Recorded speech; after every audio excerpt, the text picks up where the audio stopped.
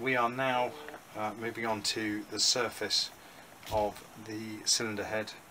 I want to make sure it's flat, but in order to do so I need to clean all the surface up and then use my straight edge on there, engineer's edge on there, and check that it's within tolerance. If it's not, then we're sending it to another company to have it skimmed, but we'll cross that bridge when we come to it. First job is to carefully remove all the carbon build-up and any bits of gasket left. I'm using a single edge razor blade and a scraper, and I'm very carefully just working my way along, just getting rid of any of the carbon that's high and any of the sort of crud that's left where the gasket ended. Generally speaking, it's not too bad, and once I've done that I'll run some wet and dry on a flat sanding pad over it just to clean up the surface, and then we can get the engineer's level on there and some feeler gauges. Okay, so I've used the razor blade to remove all the rough stuff off there. I've now got 600 grit because I'm starting fine just to see what the effect is. I don't want to go too coarse. And on this sanding block, I'm trying to keep it as flat as possible. Not that I think 600 grit at this level is going to do a lot of damage, but the idea is to see if I can just clean it up enough with this. If not, I might drop down to 400, which might be more suitable than this. I'm just worried I don't want to sand out the centres too much. Like I say, I don't think 600 is going to do a lot of damage to it. Let's say, because I've not done this before. This is, I'm just being cautious. Worst case scenario, I've still got to measure it.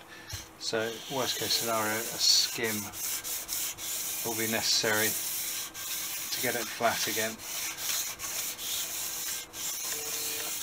Right. I carry on with that. Not very much work, just enough to sort of clean the surface of deposits. Obviously this isn't in a clean enough state to fit to the vehicle yet, but it is clean enough for us to measure to see what, if any, warpage is in it. Now I'm hoping, obviously, that there's no warpage at all, but the only way to tell it is to use a straight edge across the block and measure it in lots of different ways. I'm going to look up what the tolerance is on any warpage, and if it's outside of that, then there's no point in me continuing to clean this head up. I'll just send it off for skimming, and that will get the surface back flat again. Right, moment of truth. Engineer's straight edge. Now, the permissible warpage is no more than 0.1 of a millimetre. So I have the 0.1 of a mil feeler gauge. Straighten that a bit. And if it goes under at any point, then we're in trouble, and we're going to do it in multiple passes. Better just secure that.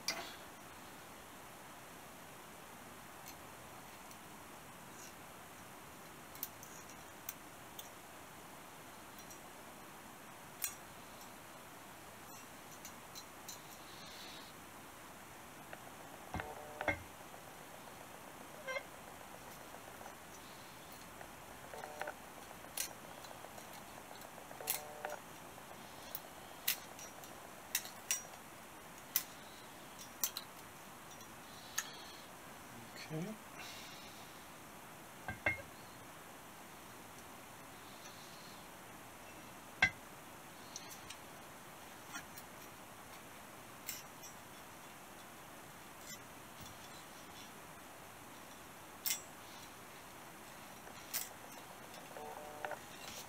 You can also check behind with light, I guess. If you see any light underneath it,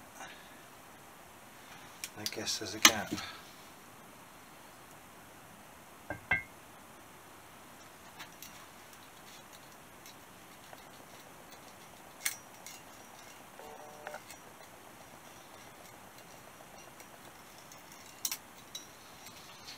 Oh, so far, so good.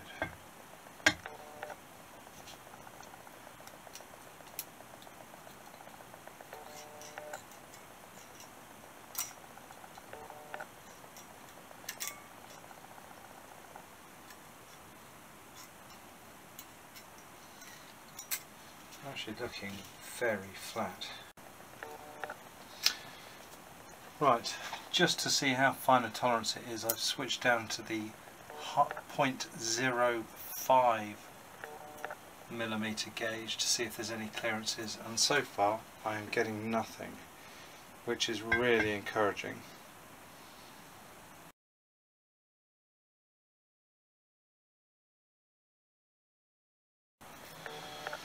Right, try it crossways and see how we're looking this way. Got to be careful not to knock the level over, that would be a bit of a disaster.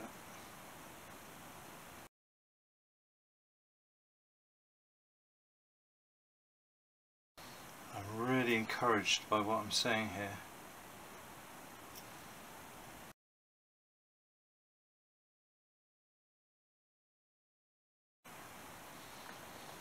I think this head is looking really flat. I'm really encouraged by it.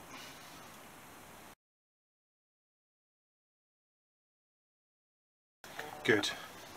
I'm going to finish up, but I'm going to do it diagonally as well, just to make sure it's not warped from this corner to that corner and vice versa. And if there's any problems, I'll bring you back. Final diagonal check complete, and as far as I can tell, it is all below 0.05 mil in whichever direction I go, and unless I've been doing this wrong, that is pretty good, frankly. So I'm confident that this particular head is straight. Now that I know the head is flat, I'm going to carry on cleaning this surface, so I want to get rid of a lot of this sort of ground in dirt, I suppose. I don't know whether I'm going to carry on with 600 or whether I might step down to a 400 grit, just to have a slightly better cleaning action. I'm going to have a think about it. 600 is quite safe, but very time consuming, whereas I think the 400 I don't think will be too coarse. I think it should be okay. I mean, blimey, I don't know. I'll have a think about it. I'm not going to do any more tonight. I am pretty much done for the evening. So I'll think about it. I might carry on with 600, and if that's not touching, I might step down to 400. Once I've done that, I will recheck the flatness to make sure I haven't put any warpages into it, which I don't expect to do. I mean, I know it's aluminium, but 600 is quite gentle. After that, I have to clean the rest of the head up. It's had a cursory clean, but it's still pretty grubby, so it needs a bit of work. What does it need doing? So yeah, I need to clean the valves. I need to order some parts for it. I need a couple of studs, some brass nuts. Then it's a case of cleaning, just like just clean all the crud out of it. I know, like, some of the carbon has gone down some of these oil ways, and I don't want that being pumped out. So we're talking clean, clean, clean, and then get an airline on it and blow it out, let it dry, and then blow it out again. So really, it's a cleaning job after that. Check out this idiot cat.